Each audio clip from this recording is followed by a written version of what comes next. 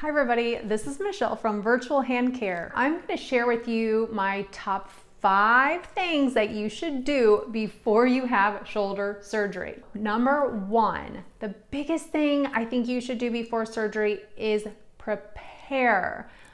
This seems obvious, but there's so many things that you could be doing around your house to prepare for after you have your shoulder surgery. So things like opening jars are going to be really difficult to do. So if somebody could go through and loosen them for you, or perhaps you could do that before your surgery, that will make your life a lot easier when you're trying to prepare food for yourself or do things around the house. This also goes for getting items that may be beneficial to you, such as this electric jar opener or an electric bottle opener. These items can definitely help you around the house, but you also want to think of other things such as pillows, getting yourself some extra pillows, or perhaps a recliner, borrowing a recliner, or maybe it's time to get that recliner that you wanted, because you're really going to want to make sure that you are very, very comfortable after your recovery and to sleep. It can be really, really difficult when you have a shoulder surgery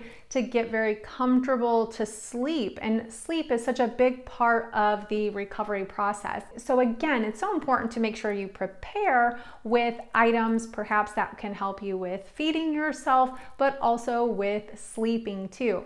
So that takes me into number 2, and that is shower right before you have surgery, because you are not going to be able to shower right after you have surgery. Most of the time they have some pre-operative instructions and they don't want you to use a bunch of scented lotions and soaps and things like that. But I do really recommend to make sure you shower right before you have the surgery, because the next time you might actually be able to take a full shower, it could be a while, because you're not going to be able to get your incision wet. Now, a way to get around that, you could do a few things.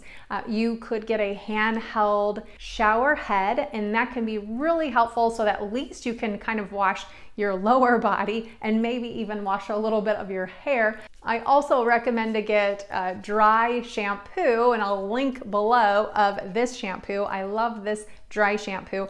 That's probably going to be your friend while you're recovering from a shoulder surgery, because you're not really going to be able to wash your hair. So dry shampoo can be a lifesaver when you're not able to bring your hand up to your head. Also, baseball hats are going to be really important to have around, because, well, if you can't wash your hair, you may just want to throw a baseball hat on. Now, if you are lucky enough to where you can actually get into the shower, then you are going to want to make sure that your incision is properly covered. And so that takes me to number 3, and that is to make sure that you have all of your wound care or incision care supplies prior to having your surgery, because the last thing you're going to want to do is go searching around town or ordering something that's going to take several days to get to your house.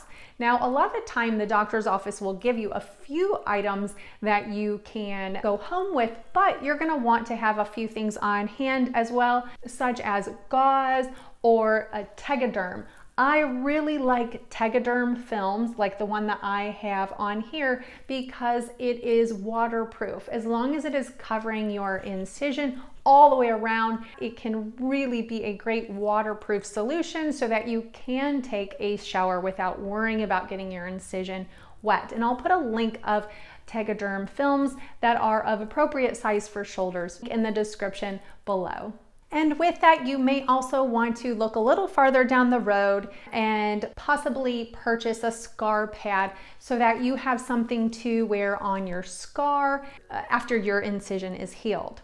Now, my tip number 4 of things you should do before you have shoulder surgery is to get a few shirts that are of bigger sizes, or perhaps some button downs. It can be very difficult to put on your normal clothes if you have a bulky dressing on from the type of surgery that you had, or you're very swollen, or you're also very sore because you're not going to be able to lift your arm like you normally do. So getting looser shirts, baggier shirts, perhaps sizing up, or getting button down shirts can be a little bit more manageable while you are recovering, because you're not going to be able to move your arm in the way that you were used to before. Now, I do also have a video that I can link here of where I show you how you can take a shirt off and also put a shirt on safely after you have a shoulder surgery.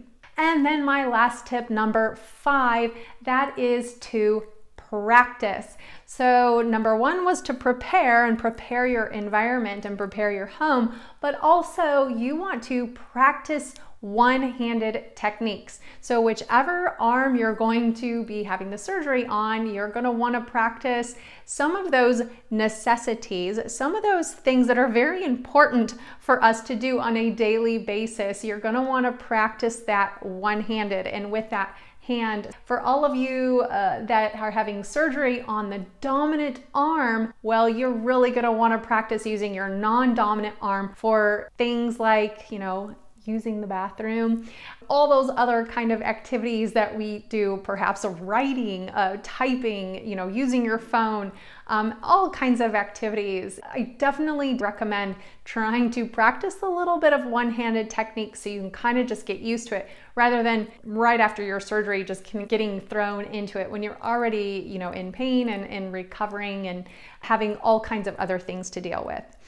Now, some other things that may be helpful too is you have enough water for fluid intake, and then you also have some high fiber foods around, because if you're going to be taking some medications, some pain medications, those do have some side effects that are not so desirable, and so you definitely want to try to counteract that by staying hydrated and eating some high fiber type of foods as well. Let me know in the comments below if that helps you, and if you found this video helpful, do give it a like, and also don't forget to hit that subscribe button below. Thanks for watching.